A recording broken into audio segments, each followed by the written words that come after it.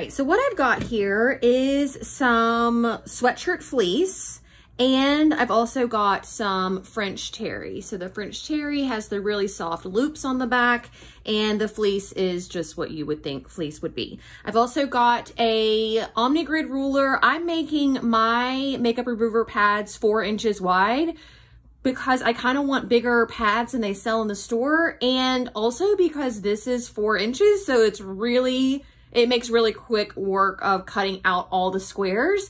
But obviously you can just cut them out whatever size you want, either based on your rulers like me, or based on just how big you want your removers to be. Okay, so this is why it's so great. Oh, this is also a rotary cutter. This is the Clover rotary cutter. And you just simply go down. I do all the vertical cuts at once, and then I'll come back through and do all of the horizontal cuts.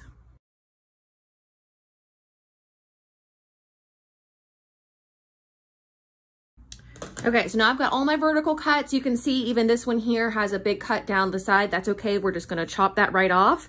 You can tell that I've got 2 equally straight sides, and then you come through and line up your ruler, like the number 10 right there, with one edge, and then chop off the excess, spin it around, and now you've got 3 straight edges to easily make your 4th cut.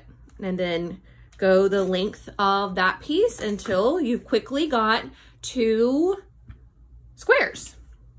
And then just keep going till you're done.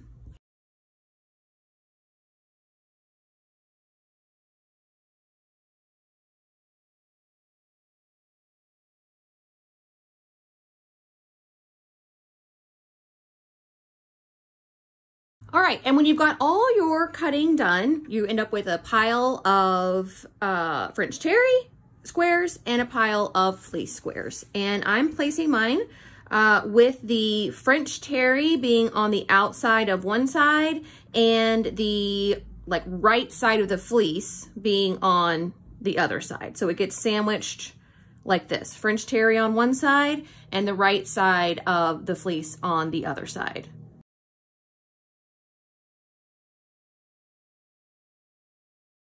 Okay, so now I'm gonna go over to my serger, and I'm just gonna serge around all 4 sides to make this little sandwich. So what I'm doing here is I am feeding the squares through the serger, but instead of cutting off each thread, I'm rotating the square 1/4 turn and then sending it back through the serger again, so that the ends of one serger tail are getting cut off by the beginning of another one.